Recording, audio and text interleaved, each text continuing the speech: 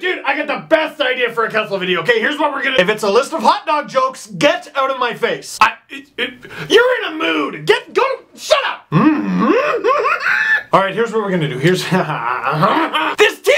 All right, so there's a lot going on in the free agency market. The Leafs made a bunch of moves. Not gonna talk about any of them. We're gonna do that in a few days when all the dust settles. Right now, it's all about one thing and one thing only. Phil Kessel. And the Phil Kessel trade, which sends him to the Pittsburgh. Phil Kessel's a Pittsburgh Penguin! Alright, okay. I'm upset, obviously. Here's the thing. Oh, does Steve not think the Leafs got enough in the trade? What does Steve think of the trade? Screw the trade! Believe it or not, the trade is not what's important right now. Do you know what's important? The number 6. 6 is the number of seasons Phil Kessel was a Toronto Maple Leaf. 6 is the amount of consecutive times Kessel was the leading scorer on the Toronto Maple Leafs. 6 is the amount of points Kessel was the leader by in his first season as a Leaf. Despite missing the first 12 games of the season recovering from shoulder surgery, and the next leading scorer was a defenseman, and 6 plus 1 is the amount of years that the Leafs have to retain $1.2 million of Phil Kessel's salary. $1.2 million, by the way, is 600,000 times 2. This trade, what this means, forget whether the return was good, fair, or a bust.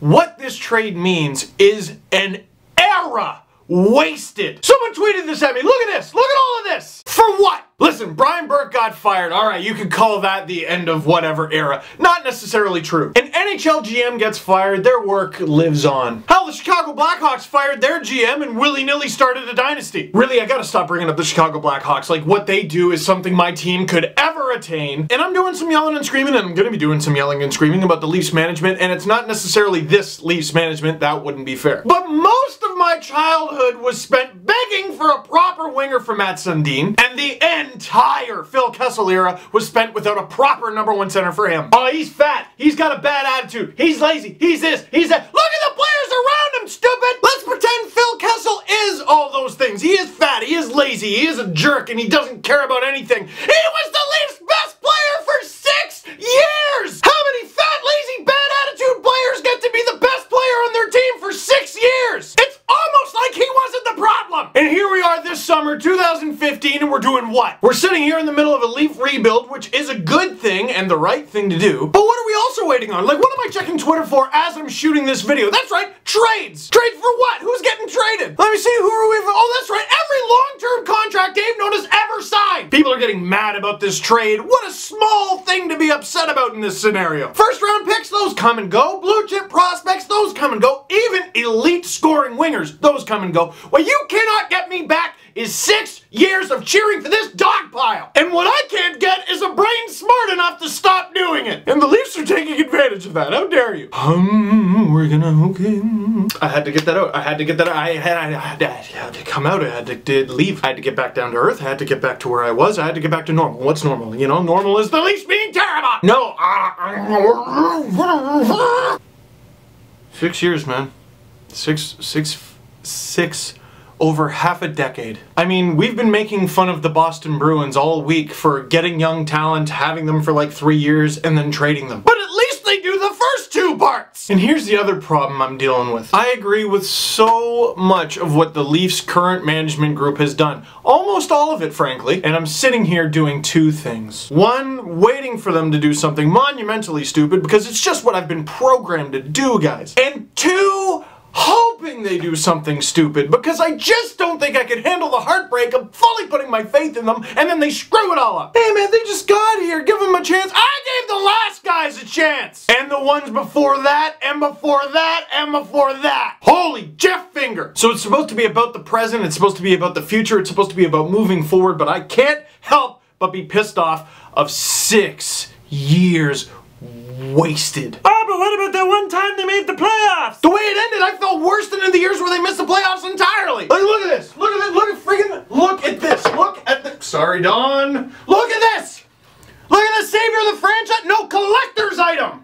Why would I throw it on the floor then? You know what I just realized is every time we host a party, my buddy Andy likes to come in here and like flip the toys over and turn down the pucks. Thanks, Andy! I'm not going through a hard time right now! Oh look, he turned over my cup! That's the most cup movement we've seen in the greater Toronto area in the last 50 years! Ah!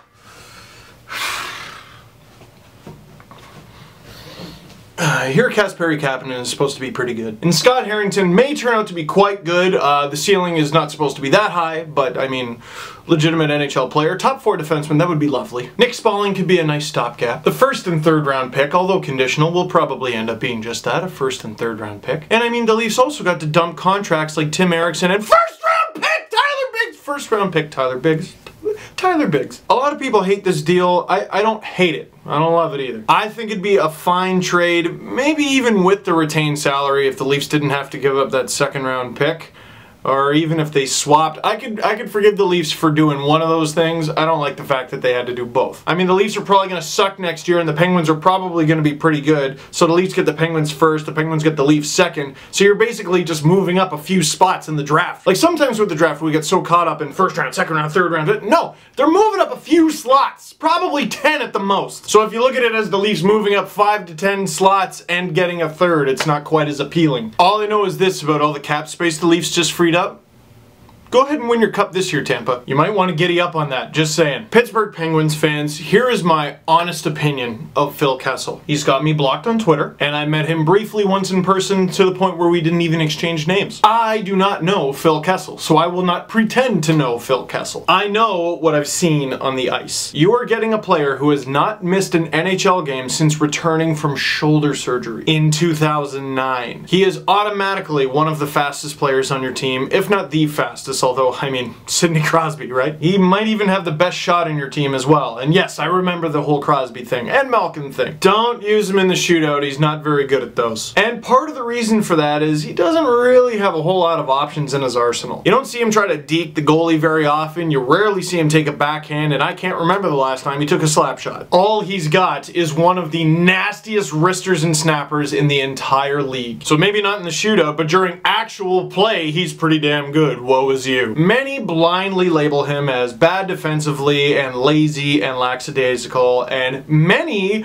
blindly defend him for being none of those things. Both of those groups of people are wrong. Kessel is a great damn player, and yeah, sometimes he takes a shift off. I mean, guys, you don't watch them? And I want to say, well, yeah, a lot of the forwards Kessel played with weren't that great defensively either. Meanwhile, he's going to Pittsburgh, and I would say that's probably their #1 issue, isn't it? Difference being, instead of worrying about Tyler Bozak down the middle, you're worrying about Crosby or Malkin. You could even put him on the 3rd line because it's funny, and why not have an Olympian on every line? You're getting one of the best goal scorers in the league. In a catastrophically bad season for him personally, on a catastrophically bad team, he scored 25 goals. If you got a player who's disappointed with 25 goals, you probably got a good player. To go with those disappointing 25 goals, he also had 36 assists. His career high in assists is 45. Take it from anybody who's watched the Leafs over the last 6 seasons, even Kessel's biggest detractors, the most underrated part of his game is his playmaking ability. But here's another thing you gotta keep in mind, Pittsburgh, and this is very important.